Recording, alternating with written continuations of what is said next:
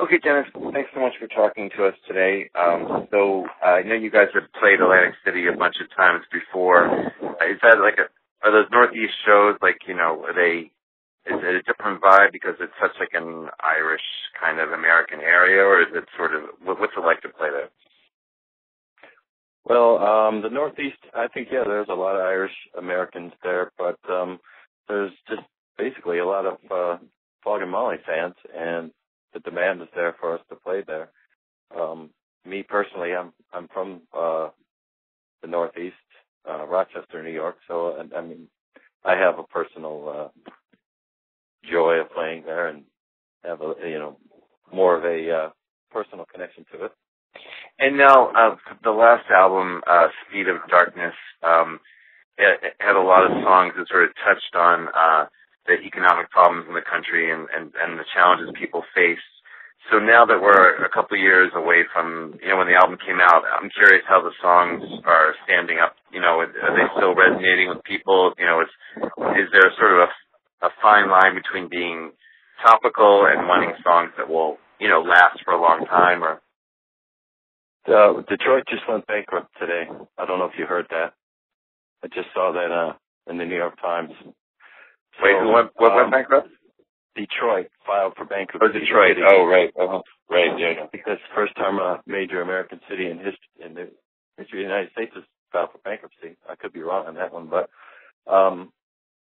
that to me is an indication that we're not out of the crisis. I'm sure the people at the top, from what I understand, are doing fine. The stock market's doing well, but I think middle America, lower income people are really, really still having a hard time. And I think the Speed of Darkness will resonate for years to come as long as this social and economic situation continues the way it is. I think most of the songs on it will. There's other songs on there that I think are pretty timeless. It can apply to any generation at any time. But unfortunately, this is probably not going to end anytime soon. So I think the relevance of Speed of Darkness is still there. I think fans that I meet and talk to still connect with it and relate to it. So that was it was a good question. It's ironic that Detroit filed for bankruptcy the day you asked me the question. Yeah, okay. Thank you, Detroit, for doing that. No, I'm kidding. And I think it's interesting that you're known for kind of, as a band, for these sort of some darker songs and taking on these tough topics, but yet also known for these really rollicking, exciting, fun shows. And so is that sort of the music sort of sets the tone, the sound sets the tone, even though the lyrics might be sort of dark, but you sort of have this upbeat quality to a lot of the songs? Or? Yeah, I think we've done that since day one. If you listen to our first album, Swagger, Dave's father passed away when Dave was very young, and there's songs on that about losing your father or a loved one at such a young age. And there's a certain sentiment that I find after being in this band and meeting so many Irish people, having all these horrible times, troubles, and problems, but they have a way of putting a little bit of, I don't want to say humor, but they combine a certain element of optimism or humor instead of just completely dour, dark, brooding. There's a little bit of, I don't know, looking maybe on the bright side of things as well. And right. I think our music, tonally, sonically, yes, it sounds chipper and upbeat, and you want to grab a beer and smash into your friends and fall on your face drunk and have fun and all that. But I think you can combine the sentiment of loss, pain, love, losing your job, or these things that happen to people in everyday life. But at the end of it, you also, you can't just keep harping on that. You have to, I guess, move on. And I think the Irish culture has always had that in it, that little sense, that little twinkle of optimism or humor at the end of such a horrible thing. And so do you know where you're headed with new music? Have you started working on the next album, or do you write songs along the way, or do you do them all in sort of a bunch when you're getting ready for an album? Dave, our singer, is the principal songwriter, and we've purposely had a light year so he can write and focus on writing a new record.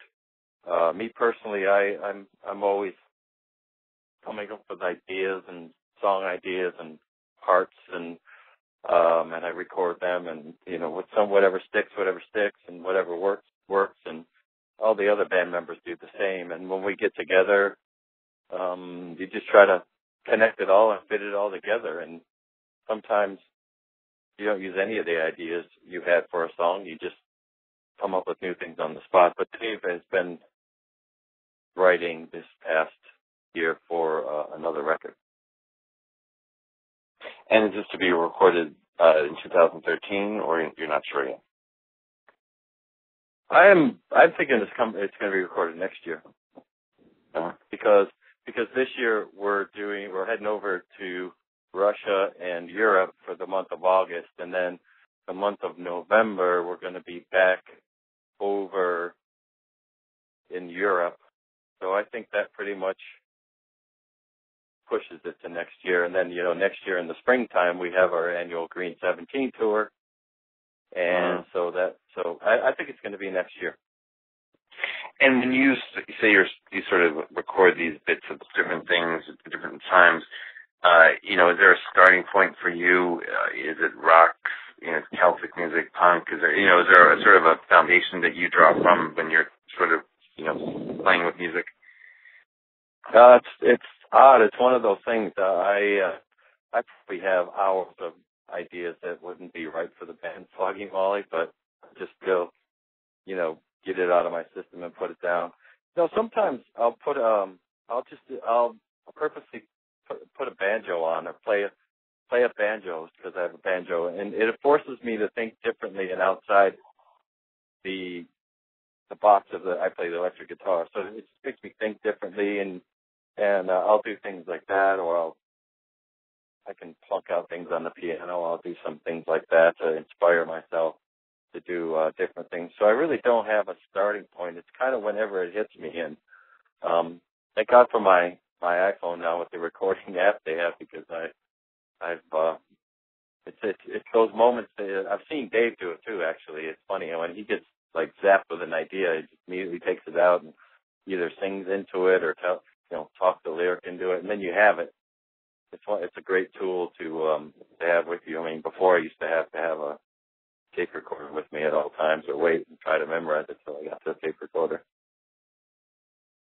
Yeah, I hate when I have those great ideas in the shower. It's like, what do you do then?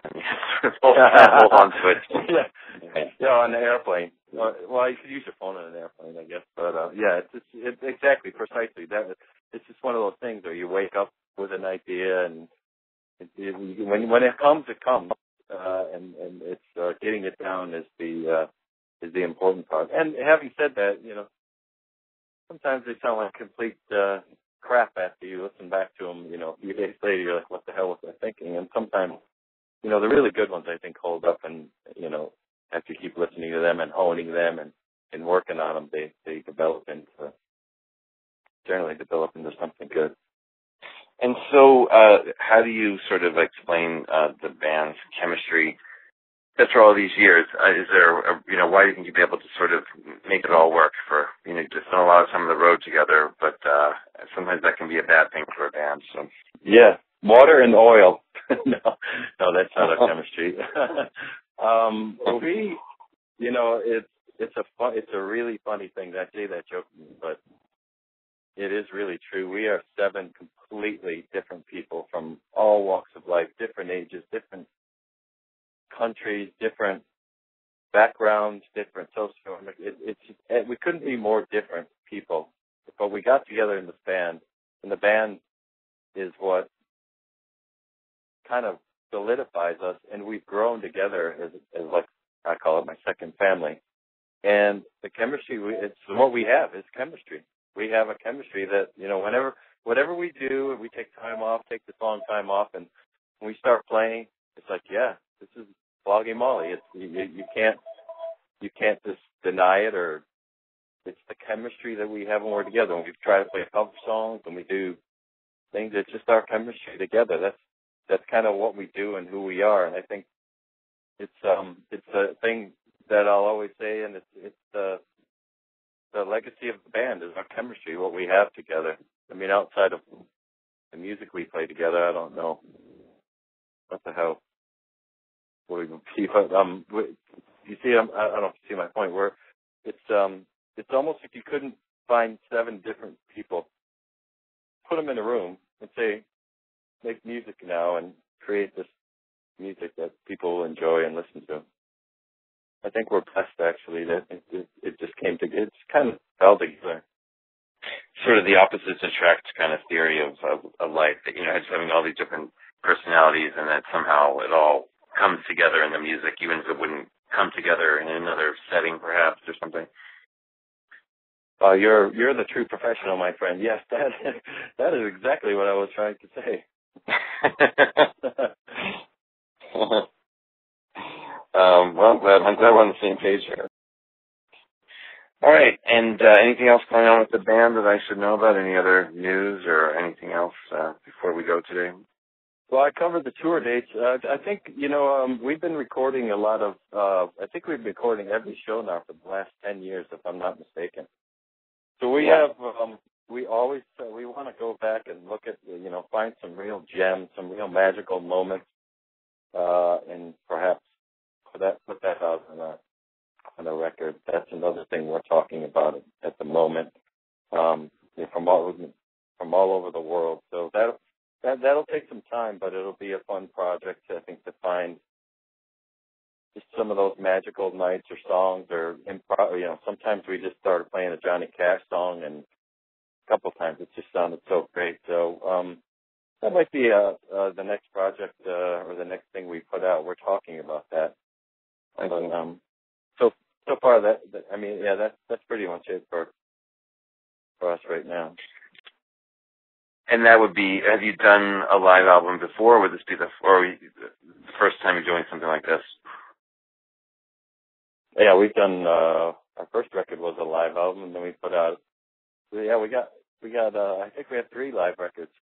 We're trying to catch up to the Rolling Stones. I think they have like 15. So. Right. But this would be something different, that it's this sort of sampling of all these different songs from different shows, is what you're saying. It's sort of like a greatest hits of a live album or something. Yes, and also maybe a change of arrangement in the performance, or who knows? It's been 10 years. It's hard to remember everything. When you start revisiting some of this stuff, you go, oh yeah. Right. And sometimes, if a song is just completely kicking your ass, sounding great, that would be a good thing to share with people. Okay, well, I think that's everything on my list. So thanks so much, Dennis. Appreciate you calling in today. My pleasure. Okay, take care. Thanks. You too. Bye.